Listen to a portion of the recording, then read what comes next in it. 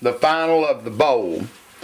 Switching to the smaller burr is a big part of the trick. We're going in here, and as you can remember, the big burr would only let you go down so far, and believe me, you don't want to dig. Sonic reports show this area here to here is thin. So we got to be careful from here to here. There's a big hump if you ever felt one of these. But what we got to do is go down on the bottom and come up to the taper we put in the guide.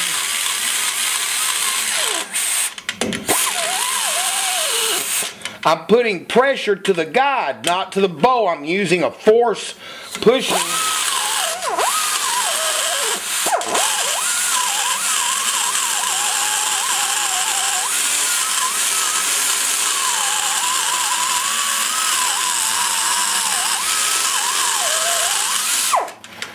That's how you do it. Then you come up and dance a little.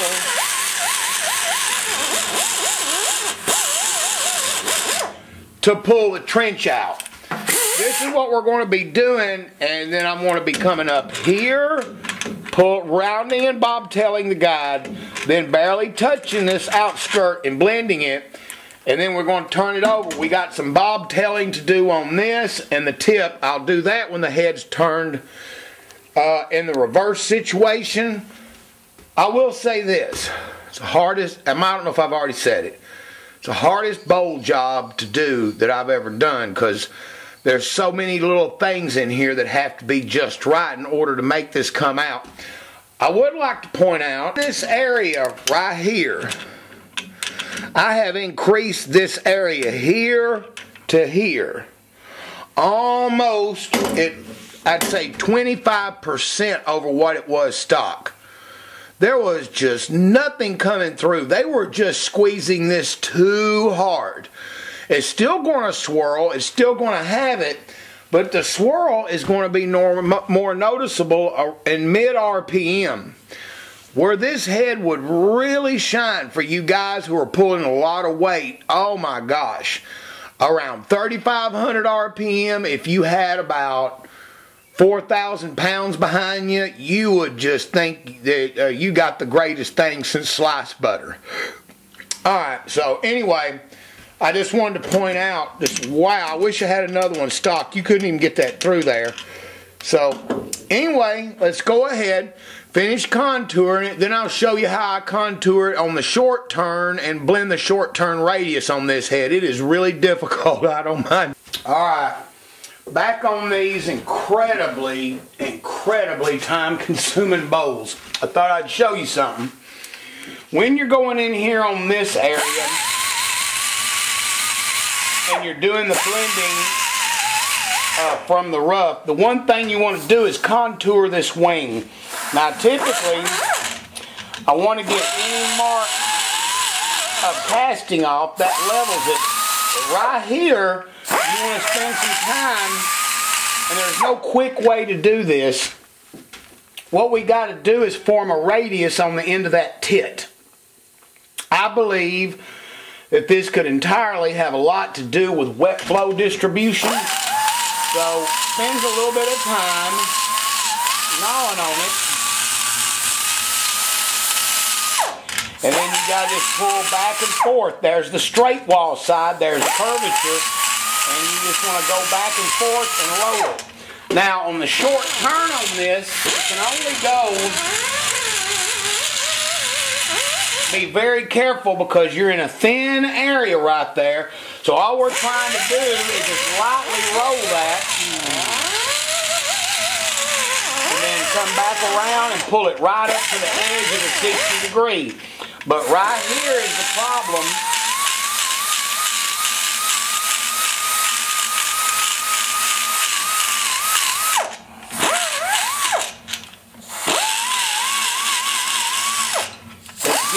Rolled over right, because this means everything here. I'd say if there's any area where shear or fuel fallout is going to occur, it's going to be right there. So make sure you get that rolled And it just, you know, there's no getting around the time involved. Like I said, this has ended up being the most difficult bowl job I ever done to get it to lay in right. But I'm sure the results is going to be worth it. You got a very beautiful set of heads, Philip McCullum. I hope it works for you.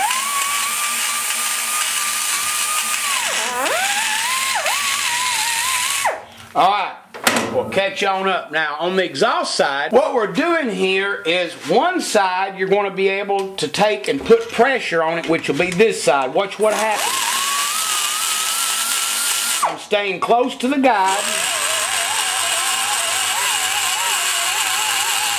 And then I can come up and take meat off of it right there and blend it. But on this side, you can't go in there and use your digger to dig because you're going to pull too much into that wall. We'll have to go on this side to a lot thinner burr to go in there and clean that up and pull the radius of the roof to form the bullet nose of the guide.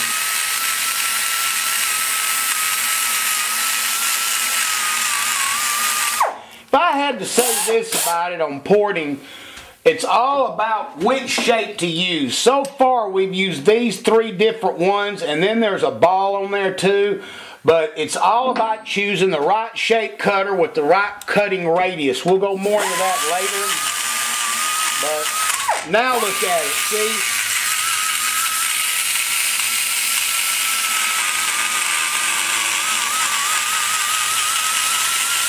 That is absolutely beautiful. She's pulling in really good. That ought to kick us quite a few CFMs on that exhaust. That other side, like I told you, I'll have to go in there and use a different cutter.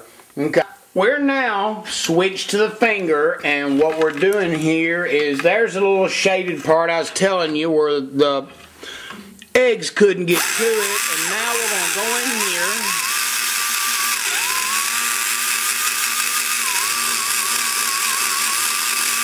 Wow, see how nice of a job that does? And it takes them radiuses right out of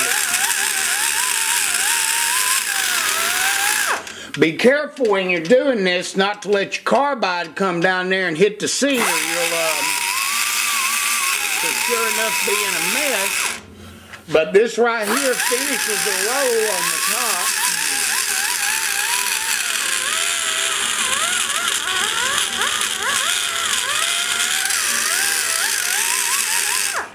Alright, now let's get a straight in look at it.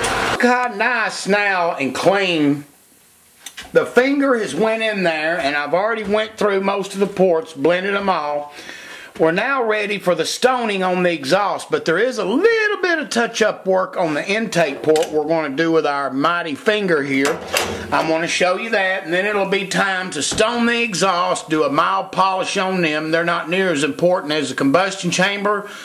And our beloved head job is done, and we got to do the guides and the valves. And this part here, I just wanted to show you once again.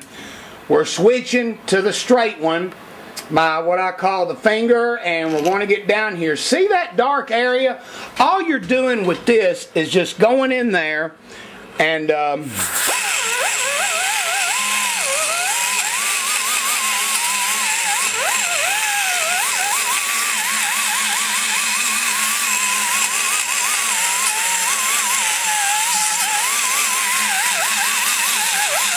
pulling in the dark area where, you know, the small egg couldn't get in the corners.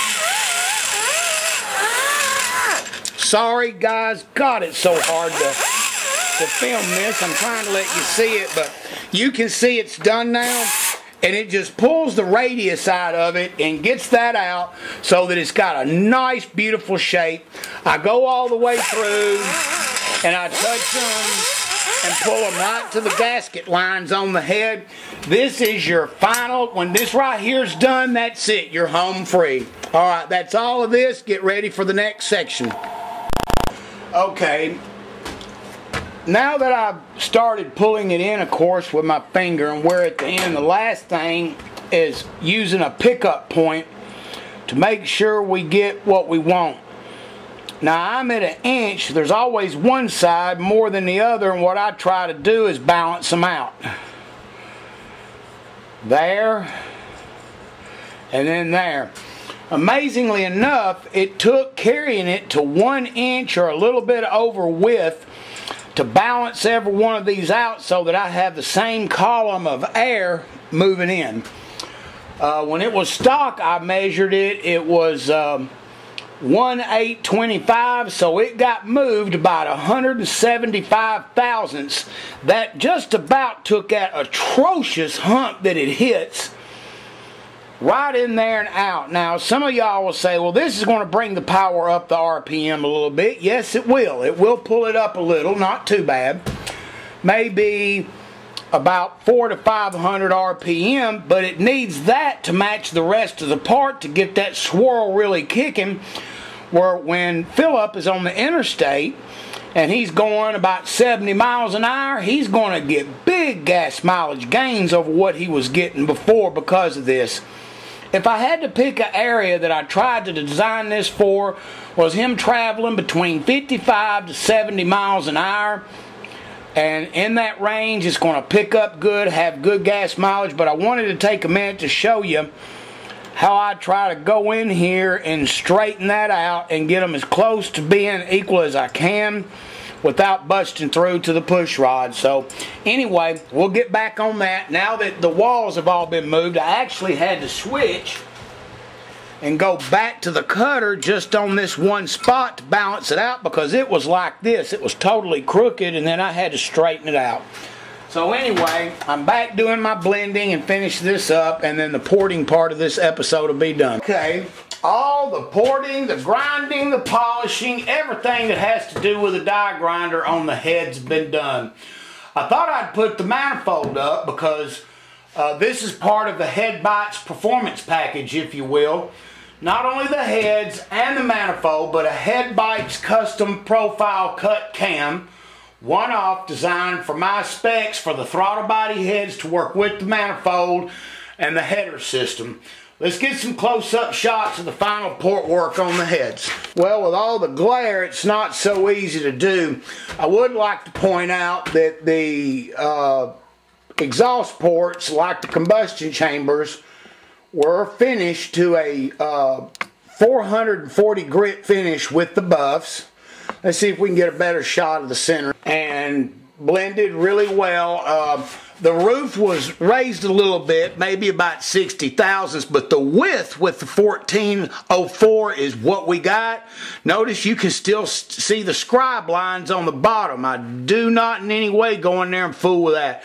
Man, I've got a beautiful short turn roll, a radius on the exhaust ports. If it hadn't been for the throttle body deal and the computer sensors, I probably would have filled them aluminum crossovers. I don't know how that would have affected it, but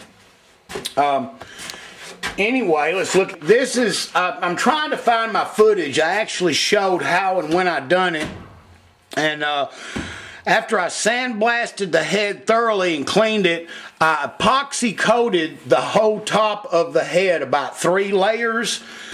And as you can see right here, these are the economical screw-in studs.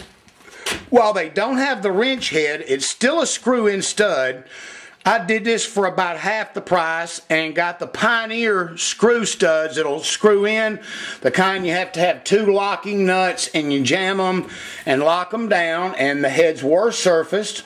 Let's take a look on over to the combustion chambers. Okay, now like I always do all my heads, the intake port is left in a rough finish, carbide rough. Although it is a single carbide cross cut, they are done. And the exhaust ports, bottle nose, just like the intakes, rounded to the 440 grit finish. And I just can't tell you how much of a battle that them bowls were. That is really a lot more work than what you can imagine. A tremendous amount. When you use math and the go-no gauges and figure out what you're going to do to get them to cross-section out from here all the way around the bowl and come up. I mean, this thing was just a disaster from GM. Alright, and don't forget all of our combustion chamber mods, unshrouding the intake area.